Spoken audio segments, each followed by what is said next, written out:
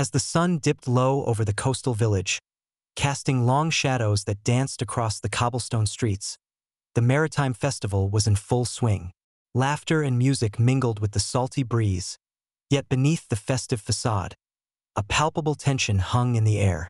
Dr. Mira Nair stood at the edge of the crowd, her heart racing as she recalled the chilling discovery of the body just days prior.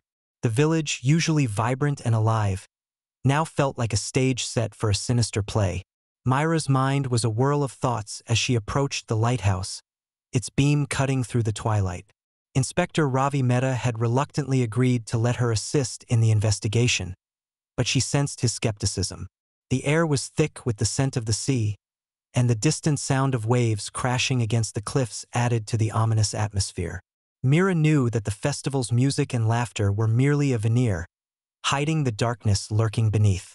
The investigation was just beginning, and Mira was determined to uncover the truth, no matter the cost. They found Rajan D'Souza near the docks, his rugged figure silhouetted against the fading light. He was mending a fishing net, his hands deftly weaving the strands, a task that seemed second nature to him. Mira cleared her throat, the scent of brine filling her nostrils, as she prepared to question him. "Rajan, we need your help. Another murder has occurred," she said, her voice steady despite the urgency in her chest. His eyes narrowed, revealing a flicker of concern. "I told you everything I know," he replied, his voice gruff. Mira stepped closer, her gaze unwavering. "Not everything," she pressed. "You argued with the victim. What about the letters we found? They mentioned a treasure map." Rajan hesitated, the tension in his shoulders tightening. "Those letters, they were about the shipwreck. Secrets best left buried," he admitted reluctantly. Mira's pulse quickened. The mention of a treasure map and shipwreck hinted at motives and secrets that could lead them to the murderer. The investigation was gaining momentum, and Mira felt a surge of determination to unravel the mystery. As the lighthouse beams swept over them, illuminating the darkening sky, Mira felt a surge of determination.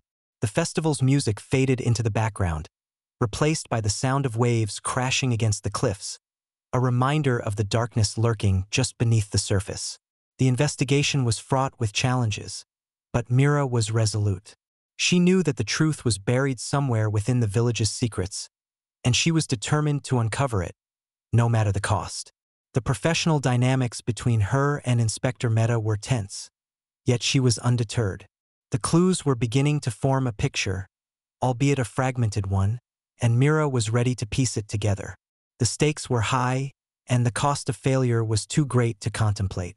As the night deepened, Mira steeled herself for the path ahead, knowing that the answers lay within reach if only she could grasp them. The Storyteller channel would continue to follow this gripping case, unraveling the mystery one clue at a time.